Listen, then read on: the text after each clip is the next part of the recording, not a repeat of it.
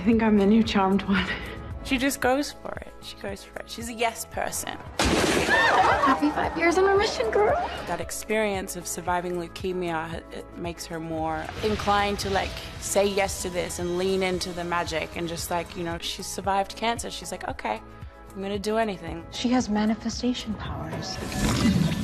Her art comes to life. Kayla manifests anything she wants through her art. So she draws things and they come off the page. You're the artist. Yeah, I paint on walls and canvas, not negative space beings. She has to spend a bit of time figuring out how to do that in a safe way. We can help you learn how to control your power. Figure out how we three are all connected.